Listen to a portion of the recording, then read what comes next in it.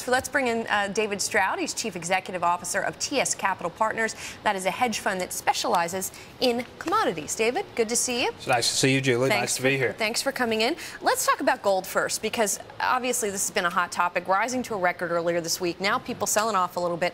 The margin requirements for gold went up. It seems like the CME is trying to squelch the move.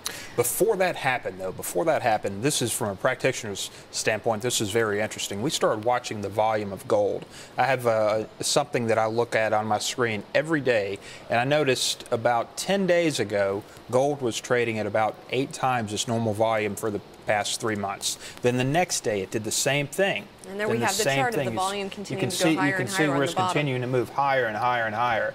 And on about the 10th day, that's when the equity correction happened. So there was a bit of a warning there in the gold market as people continue to get in there and buy gold and push the price up. So in other words, people should watch not just the price, but the volume of investors getting into gold if they're trying to not only see what's going to happen in gold, but perhaps it has some predictive power for the equity markets as well. Very important. I think the commodity space period and the gold right there, as we can see, was an incredibly accurate indicator of a stock market decline, because I don't think we're going back and making sure that this is valid, but I don't think that gold has had that much volume over that period of time. And after that level of volume, of course, the exchanges raise the margin requirements. So that's essentially how much you have to hold in an account. That's correct. In order to buy gold. That's right, but here's the difference between gold and silver. If you want to buy one contract of gold, you have to have $7,000 of money down in an account. If you want to buy one contract of silver, you've got to have $22,000 down. Why is there that discrepancy? 2 reasons: for liquidity and volatility. Gold is, well, let me say it like this: silver is twice as risky as gold, and it offers about 1/3 of the liquidity that gold has. So, for that very reason, you're going to have a higher margin requirement for silver. And what that does, it keeps, and it's probably a good thing the exchanges are doing. We talk about the negative things that people are doing. Let's talk about something positive that the exchanges are doing. By raising those requirements, they keep people out of those markets that probably should not be in those markets. If you've got $30,000, you shouldn't buy one silver contract and hold that as an investment. Now, you could make a lot of money, but you could wipe your entire investment out in a span of 30 minutes. So in other words, people panicking, turning to gold in the recent days without fully understanding the gold market. That's the risk. I think so, and I think what's happening is the larger gold ETFs, they're expecting, and this may be something to consider, and this could be somewhat bearish for the market. We have assumed, I think at this point, that the sell-off in equities has been resigned just to this week. We don't know what's coming up next week, but that amount of gold being bought, it seems to me what the gold ETFs, what the large holders of gold are saying is, hey, we're going to have more investors in here because we're going to have money bailing out of the equity markets. Therefore, we're going to continue to go in and buy gold.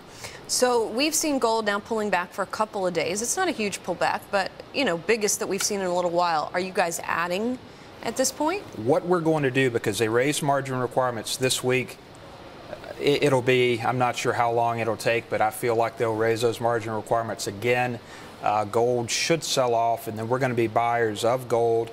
We like silver better, and we like, we think right now, given what's going on in the equity markets and the headache that everybody's having on Friday, I know everybody's ready for this week to be over, but that plays very well to our space, which is a commodity space, because people do want to own gold, silver. So why silver over gold right now?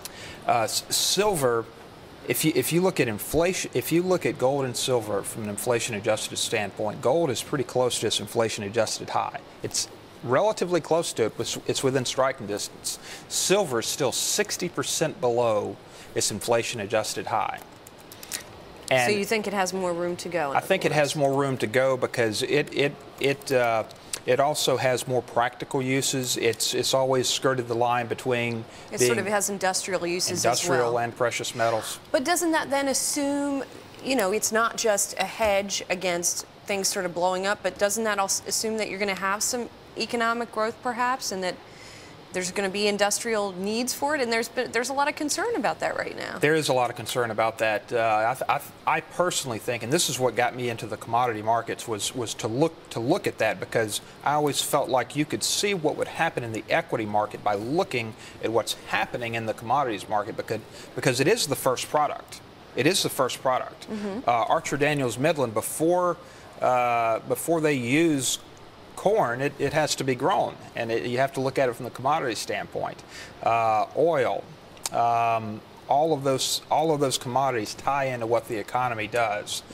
So that's yet to be determined. Okay. And that's yet to be determined. I guess that's the best way to Okay, well, TBD, we'll have you back on, and we can talk about the moves in the coming weeks. So we'll talk to you again soon. David Stroud of TS Capital, thanks a lot for coming in. Good to talk to you. Nice to be here.